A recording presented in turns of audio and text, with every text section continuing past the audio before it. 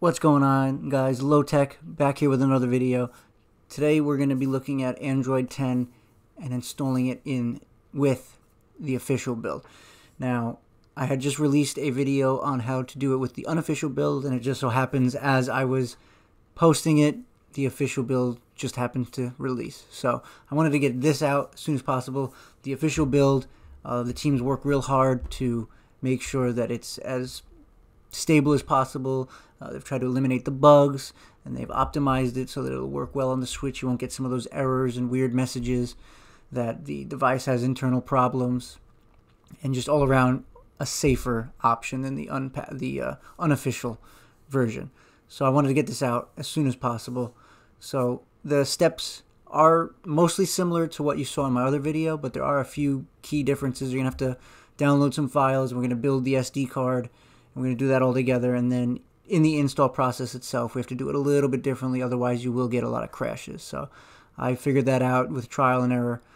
So we're going to take a look at this now, and hopefully it goes nice and smooth for you. It was for me once I figured out what I was doing wrong, and it's a pretty straightforward process, but just follow along and you should have no problem getting it installed on your Switch. So a couple of things that you're going to need, we'll go over real quick. You're going to obviously need an unpatched Switch. If you don't know what that is, there's plenty of websites on Google. I'll link one in the description so that you can see with your serial number whether your Switch is patched or not. The original versions of the Switch when it first released are unpatched. But yeah, you'll check your serial and you'll know for sure. You're also going to need a micro SD card, something at the minimum 32 gigabytes.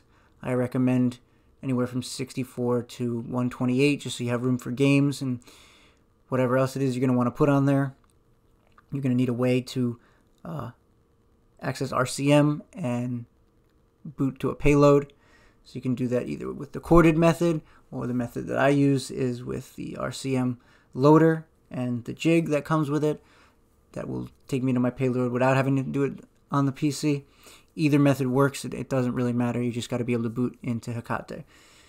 That's about it as far as physical materials required. You're going to need the downloads that we're going to do now. The links will be in the description for each one of these pages. So let's get into it and start with our first download. And you're going to go to the switchroot.org website. You're going to click Download Switchroot. You're going to go to Android 10. And then there's going to be two options. One is the TV option, and that is one that if you plan on docking your Switch most of the time, and it's just laid out a little more optimized for the bigger screen and more options as far as that goes. If you want to keep it mostly in tablet mode, then you're going to want to go with this tablet option. For this video, we're going to go with the tablet option. So you're going to click that, and it will immediately begin to download. I've already downloaded it, so I'm not going to click it, but just click there. Then you're going to go to this next website, open Gaps. And this is basically allowing you to install the Google Play Store. If you don't download this and run through the install process with it, you won't have the Google Play Store when you install the Switchroot Android. So you're going to set it to ARM64. You're going to set it to Android 10. And you're going to go to Pico. You're going to click this download button and wait for it to finish downloading. Once it's done, you're going to go to the GitHub page for Hecate, and you're going to get the latest release. This was just released at the time of this video 11 hours ago on February 6th, but it is the latest version, and it is required for you to install the Switchroot build properly. Now, you can get away with using an older version. The SD card behind the scenes will not be partitioned in, from what I have been explained, in a way so that you will be able to do over-the-air updates with Android 10. So you'll be able to install it with an older version of Hecate, but you won't have the ability to do over-the-air updates. I don't know the whole technical reason behind that, but that is the reason I was given. So with that being said, just make sure you're on this 5.5.4 because they specifically got this released in conjunction with the Switchroot build, the official Switchroot boot on Android 10, so that you would be able to have over-the-air updates. So just a quick rant on that. But yes, so you're going to go down, and you're going to want to download the zip file here. Once that's downloaded. Oh, and now that I am remembering back over on the Switchroot real quick, you're going to want to go to this Extras tab and Joy-Con Xbox. Now I'm assuming this is going to allow the Joy-Cons to maybe be seen as an Xbox controller for some of the native Android games. I'm not 100% sure, but either way, we're going to grab that and we're going to install it once we're in the install process later on. So yeah, once you have those files, so you got Hecate, your Switchroot, the Joy-Con fix, and then the gaps. You'll have all 4 of these. So the first thing you want to do from here is make sure that your SD card is empty and formatted. Format it to FAT32. I have not experimented on other formats, but anything I've ever read and watched myself, everybody stresses FAT32 to limit how many issues you could potentially have. So format it to FAT32. Okay, you're going to extract the Switchroot file.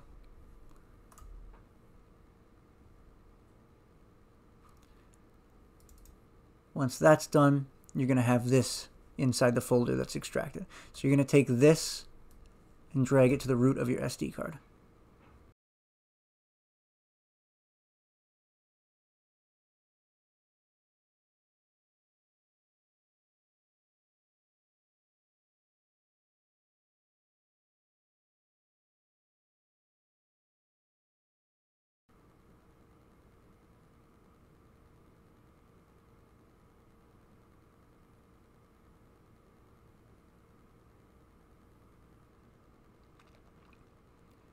And one thing I wanted to mention, the Lineage 17.1 file that says unofficial may be alarming to some.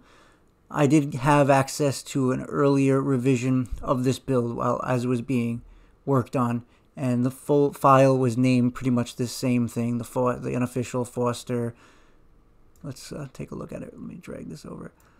The only difference was that the date on mine was in early January. So this one's dated for the 5th of February, and it's also signed. Mine said unsigned. So this is the official Switchroot build, though. So once that's on your SD card, you're going to want to back out of there. You're going to want to extract the Hecate download. And you're going to drag this into the root of your SD. If anything happens to ask to be overwritten, overwrite it. And yes, you do leave the Lineage OS zipped on the SD card. You're going to move the open gaps over and keep it zipped as well.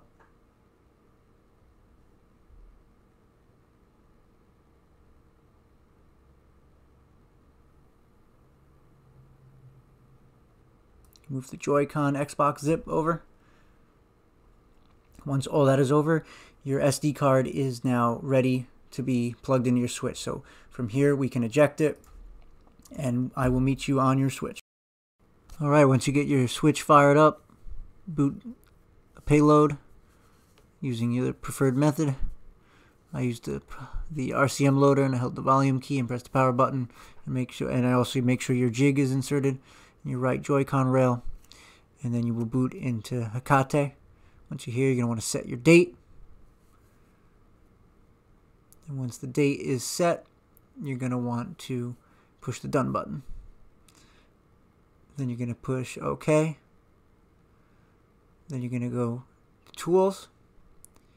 Then you're going to go to Partition SD card.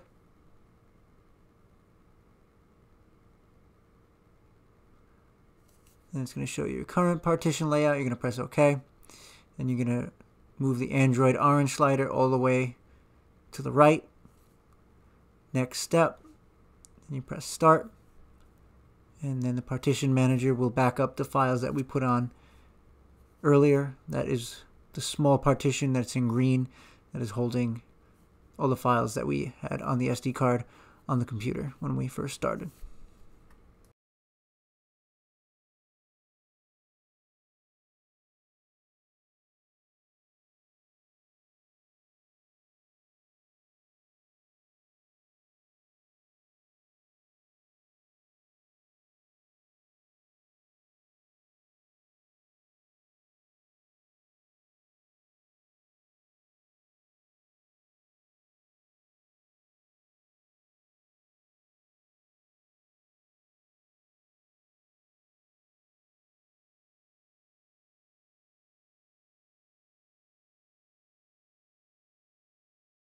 Okay, once that's done, you're going to press the Flash Android button, then you're going to press Continue.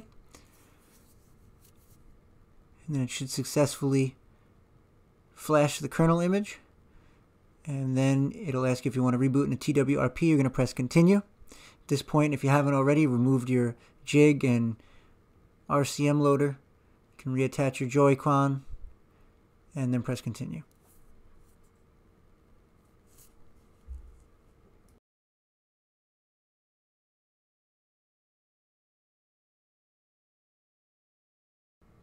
During this process of booting into TWRP, there may be a little bit of a delay with a black screen, but you should relatively quickly boot into TWRP. Once you're in TWRP, you want to swipe to allow modifications.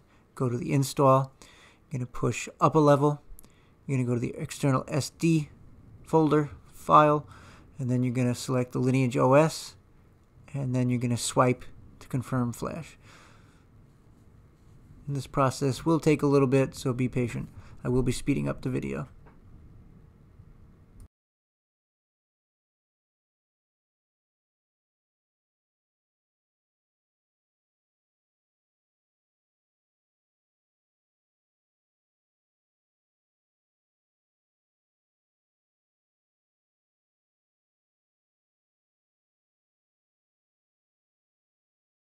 Once that's done, you could ignore some of the red unable to mount and some of the errors. Hit the back button again, click reboot, and then you're going to push reboot to bootloader there. And there is a little bit of a delay. It does hang a little bit here, but it is normal.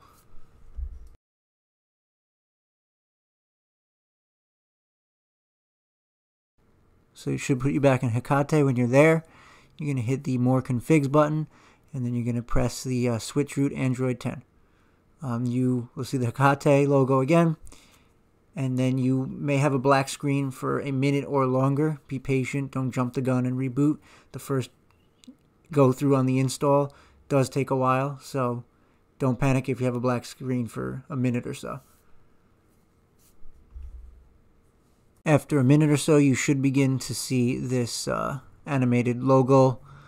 Now this will also take a while. It's a handful of minutes that it'll just be doing this. Again, don't think it's hung up or frozen just in this boot logo. It does take a while, 3, 4, give it up to 5, maybe even 10 minutes. It's never taken me longer than like 4 or 5, but just expect it to be a while.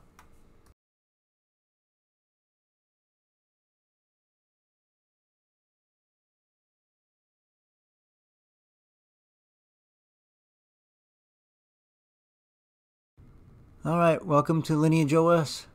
Now we just got to get set up. You're going to hit next. Get your language set up. Date and time set up. Set your time zone. And you can add your Wi-Fi network. I'm skipping through all of this just because this is for the demonstration purposes. Your location services options, improving Lineage OS, your PIN, restore from backup, and eventually you get to start. It will load up to the main screen. And once we're here, we're in Android, but we're not done. So we're going to go into settings, and we're going to go down to About Tablet, down to Build Number, repeatedly tap it until it says you have enabled development settings. From there, you're going to go to System, hit Advanced, then you're going to look for Developer options, hit that. Then you're going to want to enable the slider for Advanced Restart. Once that is done, we can back out and hit the power button, restart, and then tap bootloader.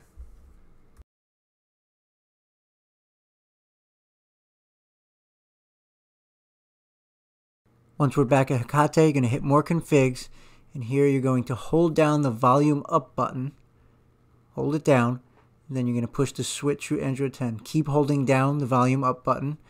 You're going to see the Hecate logo, keep holding it. And you're going to keep holding it until you see the TWRP logo. Alright, now that you see that, you can release the volume up button and wait until it starts up.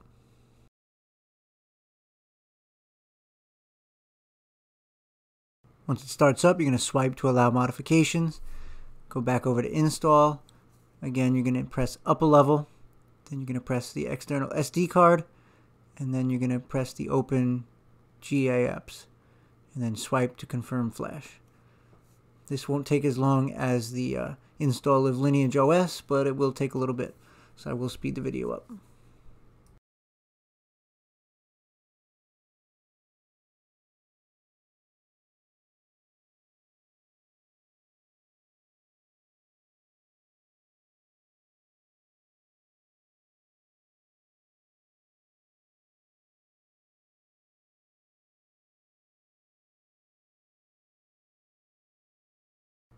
Once that's done, you're going to hit the back button. You're going to press the Joy-Con Xbox zip and swipe to flash. And this will be very quick. And then we can go back again, reboot, and reboot to the bootloader. There will be a lag again. Give it a few seconds, and then it will take you back to Hecate. Once you're back into Hecate, you're going to hit More Configs and Switchroot Android 10. And then it's going to go through the boot process. Again, this boot will be a little bit longer because we installed the Play Store. Regular boots won't be this long, but just be patient and wait for the Lineage OS to fully boot.